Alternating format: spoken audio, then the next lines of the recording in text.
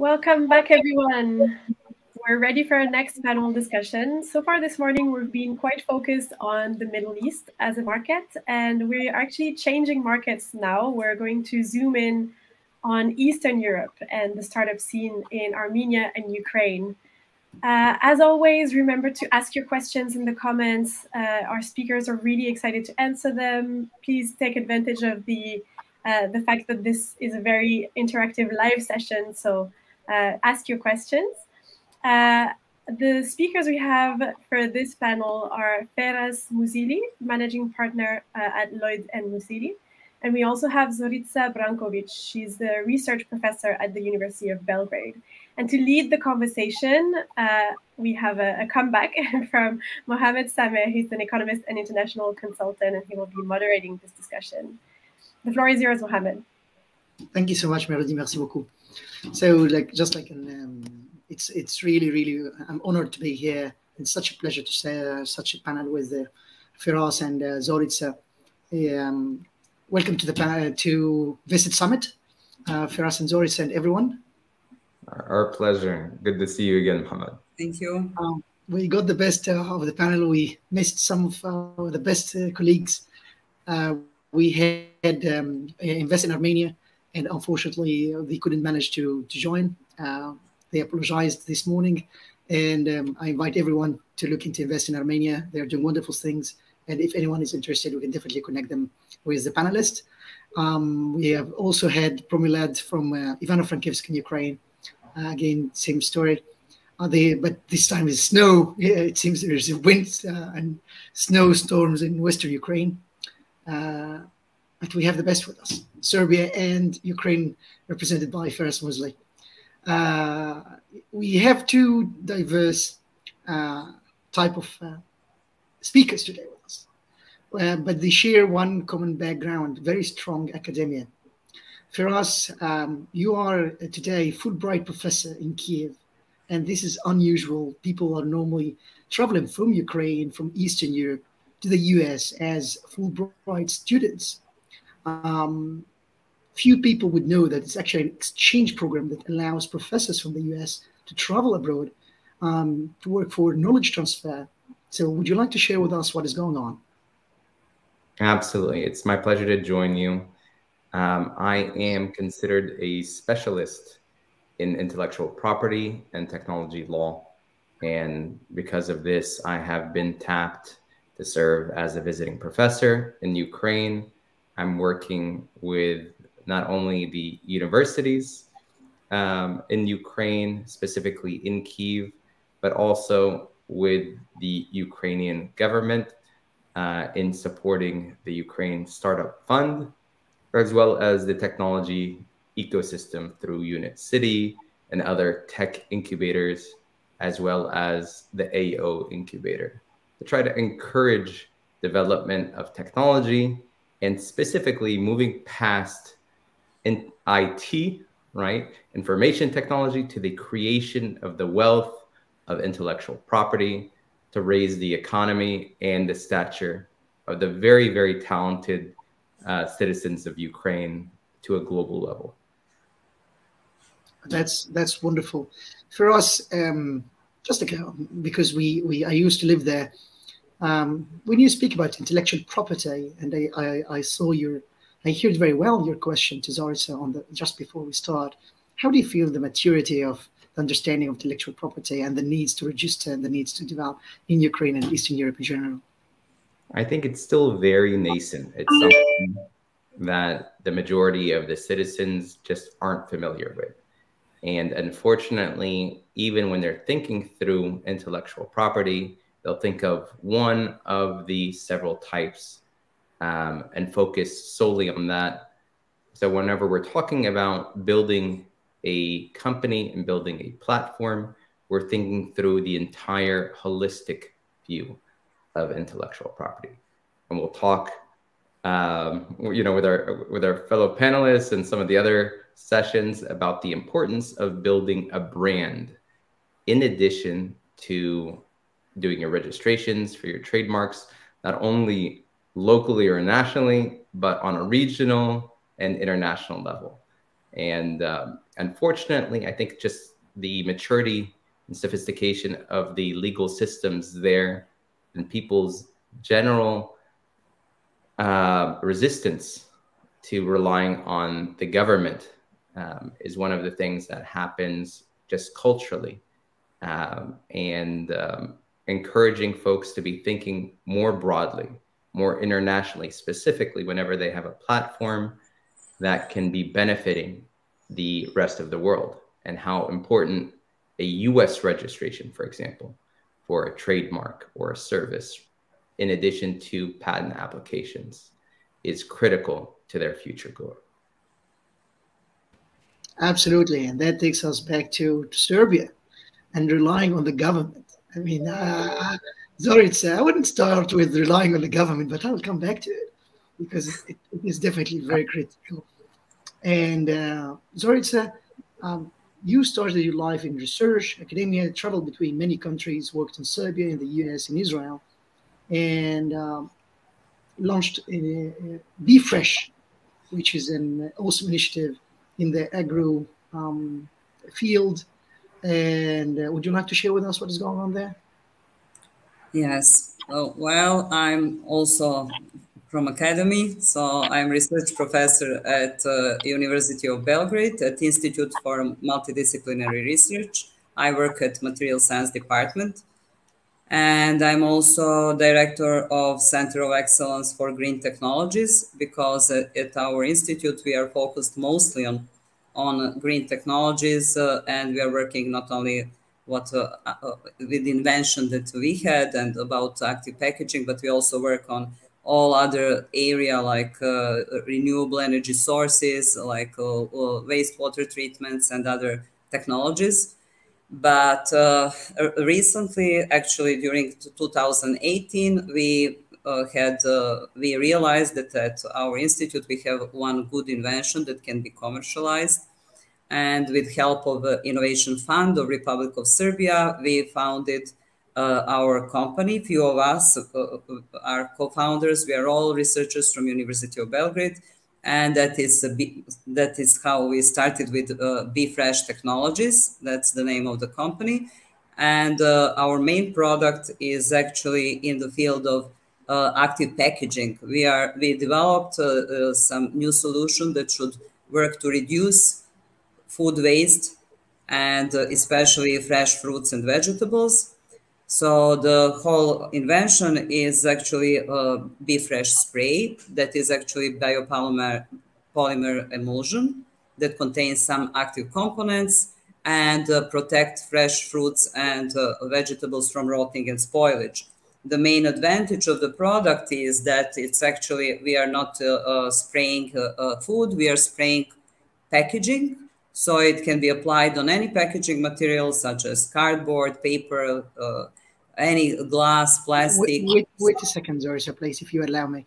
Are you saying that you're not spraying the fruits themselves, but you're spraying the plate on which we are spraying actually boxes? If you will have paper or cardboard or plastic box, we are spraying the boxes. So that is actually material that is in contact with food, but it's not actually on the food. And according to the tests performed in certified laboratories and according to our accreditation, we can prolong up to 100% shelf life of fresh fruits and vegetables. So that was the main idea. I'm not scientific, but let's put it very straight. So if I am, I'm Mohamed, and I would like to have, like, I live in Abu Dhabi, and I would like to have a very nice plate of fruits on the table, always welcoming guests. Yeah. And you're telling me that I can buy this spray, just literally spray the plate on which I'm putting the fruits, and the fruits, and they put the fruit in it, and it will stay fresh 100% more, like practically instead of 4 days, 8 days. Well, up to 100. It depends on fruits. The best is if fruits is really sensitive, like berries and fruits like that, apricots, berries, peaches, that is actually 100% prolongation of shelf life. And the best is that it can also be used on organically produced food. For organically produced food, that they actually have the best needs, and their needs are really big for products like this.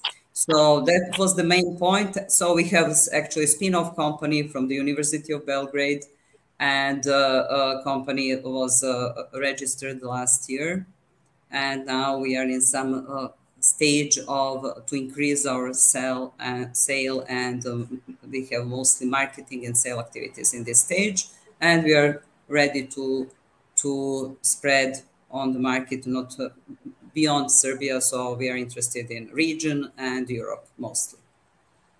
That is our story about BeFresh. It's a beautiful story. Feras, when you hear this, what questions come to your mind immediately? It's absolutely fascinating. So there's, as legal counsel, we try to think of ourselves not only within the realm of legal issues, but also partners for the business. So obviously, Zorica has thought through and filed registrations for her patents. I'm not sure which regions she's looked at, but we as counsel would probably end up recommending filing national applications within the critical markets that she would be targeting. So obviously within the EU and within the US being, some of the most significant markets that we'd be looking at. I'd be thinking through trademark registrations for the name BeFresh. Because she has a variation on the typical spelling, we may be able to overcome a descriptiveness objection. But it's something that I think is critical to be able to identify something that is so unique, right? This is not a typical product or service that people would be familiar with, right? If you were talking about pesticides and other kind of glosses and other things that are typically applied to the products themselves, that's something that most people are familiar with. This is a novel concept, right? Applying it to the packaging instead also has different ramifications from a business model standpoint. In my opinion, you end up targeting and trying to enter into collaborations with the packaging manufacturers themselves. So it would be something different from maybe what you're envisioning, Sameh, where it's a consumer sitting at home in Abu Dhabi or Dubai spraying their own plate.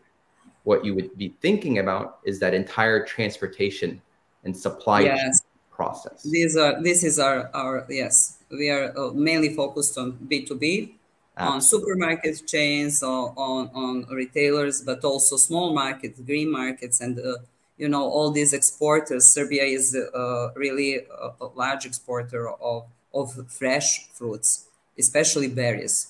So for exporters, it's also important. So this is our targeted customers, but we should not forget about consumers like Mohamed that likes to keep his fruits fresh. And I think what's also very interesting is that gap between what you were talking about, the suppliers for the packaging, etc. Whenever you're talking about the actual farmers and other local markets, I think these are the people that'll have the biggest impact. In terms of making sure that you can maintain the freshness of their produce so that they can be at a farmer's market longer, and it may be easier to end up entering into collaborations, simply targeting farmers markets, providing it as a test, and getting that is our strategy actually. Test samples, pre-test samples. That is our strategy, and I can tell you that the most interest was shown actually with producers, with the farmers. They were mostly interested up to now. They are mostly interested group of people in Serbia, at least in Serbia. We will see. One disclaimer: this is the first time that we are meeting Zorica, so none of this is staged. This is all happening real and live time. So this is the kind of brainstorming and thought process that goes on. It's great. Thank you.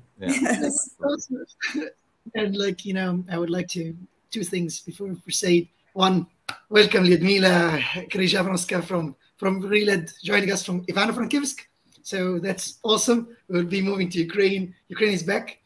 But before we move on, I would like to, Zorica and Feras, since we touched on this, yesterday we had an amazing panel with Agro Fund from Israel, and they are really looking into green investments. Ganit Vered was with us yesterday on the panel. She might be hearing us in this very moment, but there are many other also funds looking into agri-food and agro-investments, and they're working with the farmers all over the Middle East and North Africa. So as Feras was saying, maybe we should not only stay local, but we could go regional and international. And if I heard you very well, Zorica, you said you're actually focusing also on the Western Balkans area, right? Yeah, so it would be very, in Scale Up Ventures, there's also a company, Kaitazan, that is working on in a similar area. So I will use these words of Feras collaboration. It's fantastic. There are many people around that could be helpful. And this is happening live, brainstorming together. That's awesome. Let me move on to Ukraine, which is like, regardless of, and despite the storm, managed to join us. Thank you, Mila. Yeah, today it's extremely snowy in Ukraine. Probably not as in Cairo. So yeah, it's still it's not very nice. Yeah, probably. It's very nice to join this event. Very nice to join this panel. And actually, I was listening a bit on the backstage colleagues, and it seems to me that we even here in Ukraine, we find green energy, sustainable agriculture, and so on very, very in time, and we are trying to develop to support people who are working in this area in Ukraine, because actually maybe Promprilat is mostly about building an institution, building a platform where such an initiatives as green innovations, as makers, product, we have a lot of projects on the product design, and we are trying to create in Ukraine, starting from Ivano-Frankivsk actually, but not just in Ivano-Frankivsk, to create possibilities for people who will have a chance to learn a bit more about the innovations on the global level, and then to integrate them, to implement them also here in Ukraine. Sounds awesome. And for those who have not yet been to Ivano-Frankivsk and Promprilat, you would be walking literally in a city that is, you would arrive to Ukraine, to Lviv, most probably, beautiful city, travel to Ivano-Frankivsk, and then you're walking between buildings, some of them old, some of them older, but some of them very authentic. And all of a sudden you arrive to this building, an old building, factory, and you enter and you are literally in Copenhagen or in Sweden. How did you manage to do that, Ludmila? Maybe I will step back a bit for a bit to explain what we are doing. So 2 years ago, we started almost 3 actually years ago, we have started the project of revitalization of an old Soviet factory, which has 100 years of history, and it was a strategic plan for the city. So the city was built around the plant, but it was producing the things for which are not, so they are not capable, that they do not, so we do not use it anymore, the things which they produced. And actually the plant was dying in the city center, the huge part of the city center, which was almost destroyed. And now what we have done, we have started to revitalize the plant, and we are trying to, on something which was innovative in its time, 100 years ago, we are trying to create innovative center, but which is adapted right to the circumstances in which we are now. So that's why we are talking, I don't know, about green energy, about product design. And our model is an impact investment. We have already managed to engage $10 million of investments. We have like 70% of the project is commercial part, and then 30% of the project is an social impact function. So we will have a lot of education there, a lot of, I mean, for example, we will have the first inclusive gym in the city. We will have the maker space, space where people will, you know, have different activities in producing things. We have innovative school, the ICT, and so on. Yeah. Mila, this is like, and I guess also music for us is, it's like, you know, this mix of social impact 30% and investors 70%, and it is this, let's say 30% that allowed you also to access grants from governments like Sweden, Canada, right? Which helped staged the financing that allowed you later on to be attractive for, let's say, commercial businesses. Actually, you know, for all the social impact component, we are trying to engage international and local funds as in terms of fundraising, and we are actually quite successful in that because we are already working, as you mentioned, with Canadian embassy, with Swedish embassy, with EU now very actively, and other international organizations, actually to implement the social impact part.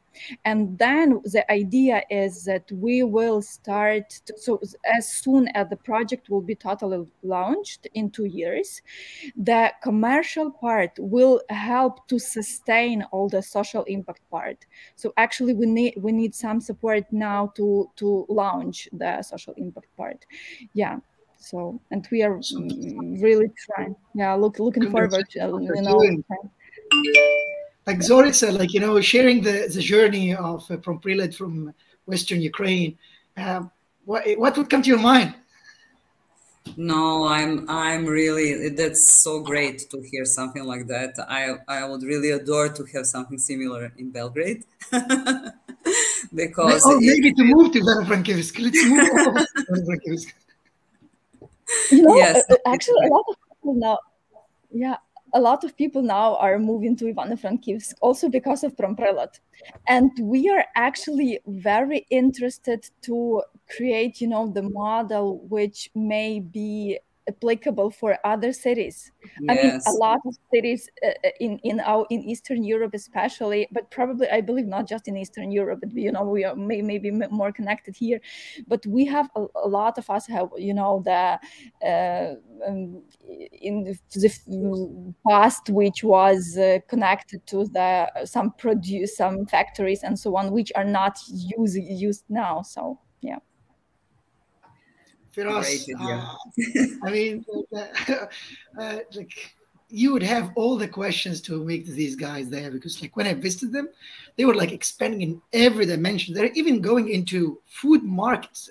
They have an entire wing that they're opening. And I wish Andrea Raska, I really wish that he's listening to us. Oh, I will send him the link for sure, because when you will travel to London, and there were also like old newspaper printers, like our facilities that were abundant, even in really central London. And they are now amazing, vibrant hubs like Mercato Metropolitano. And I'm not making any marketing of Mercato Metropolitano, but like you really wish to visit. And for us, what would you ask immediately this our lady from Ivano-Frankivsk? I love the innovation, and I love the fact that you are bringing these different elements together from different spheres. The questions that I would be asking are related to reproducibility, right? How can we end up taking a model that we've tested and seeing what can we end up providing in different locales?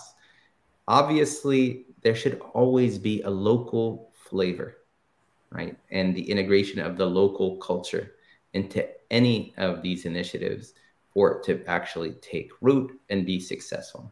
And I think that's part of this globalization effort. The recognition that, yes, of course, there are some things that would carry over, but to be sensitive to kind of local considerations and making sure that people are connecting in the way that makes the most sense, right, for their customs and traditions as well. So those are the things that I would be thinking through. Specifically, I'd love to be able to see what that layout ends up looking like, how we're able to connect with the community and make sure that the community leaders, right, are involved and have a vested interest, you know, to play off the name of our summit here, in the success, right, of these types of ventures. So connecting, right, with the community specifically, those are the type of things that I'd want to be able to understand.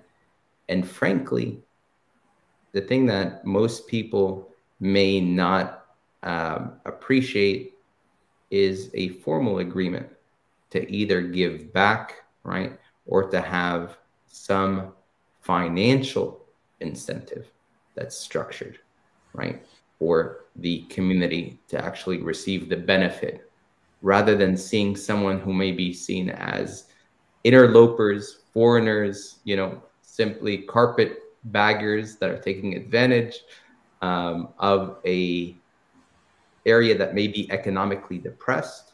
How can you show that we are giving back, you know, to the local community and making sure that we raise the entire standards rather than just the pockets of some foreign investors? Please, Ludmila, if you would allow me to come here. Yeah, and, Feras, yeah, I'm very thankful that I'm very thankful that, sorry. It's like in, you know, Feras, the first time I visited and talked with Ludmila's colleague, Ivan, and he was literally saying that, you know, we were losing our colleagues migrating from Ukraine to Poland and to the rest of Central and Western Europe. And well, the idea was like, what can we do so that we can keep our friends here? What can we do so that we can actually make our community survive? And why not maybe those who have left to come back? And eventually, so internationals could also come. But the idea behind it was actually not from the beginning targeting international investors, but it was really making a community that could act as a sort of a critical mass and interest for the people to stay. Did I understand correctly, Mila? Yes, I just, not to take too much time, I'll just say maybe three things. First one is that we now became the platform for this city strategy development. So the city council came to us and said, okay, guys, we like what you do. Let's think together about the future of the city.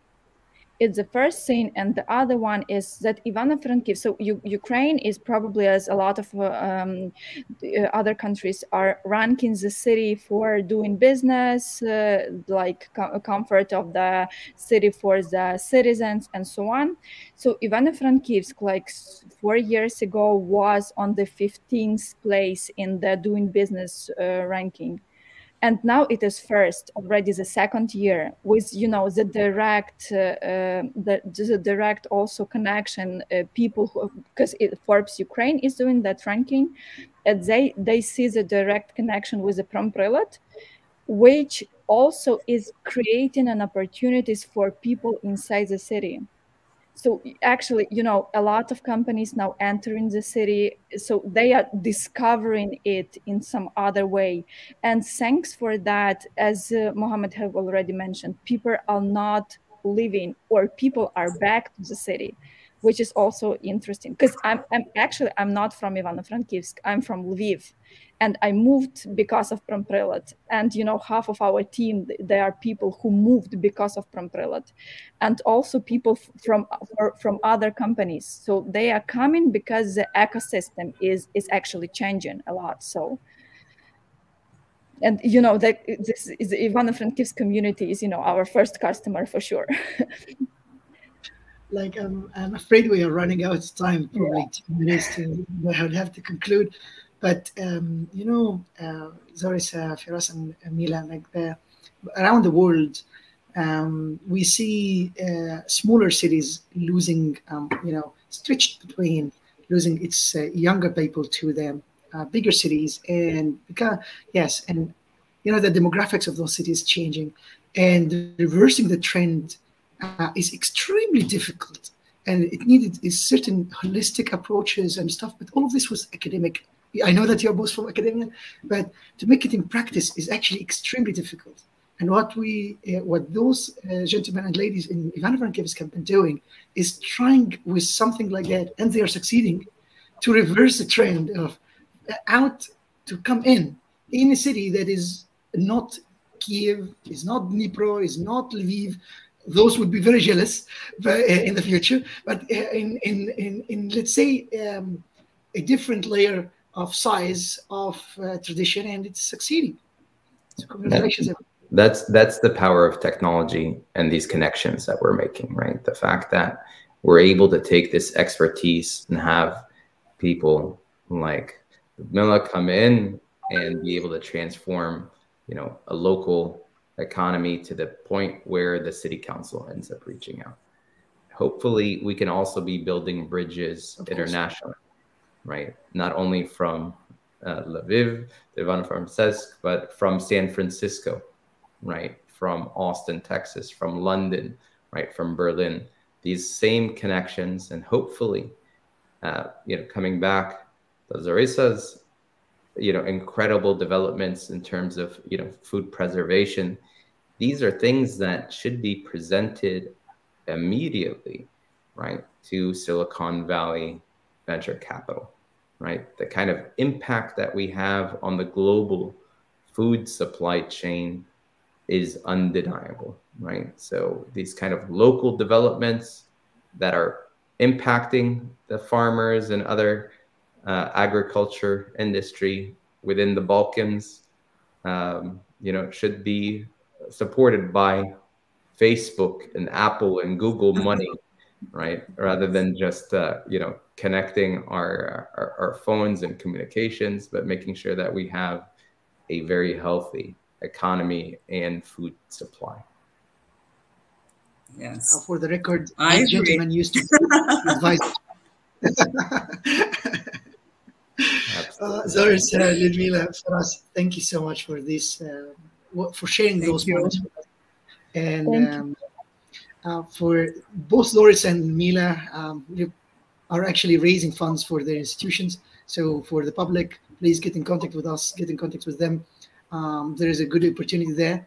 And for us, I mean, I'm grateful always for these moments with you and friendship. Thank you, everyone.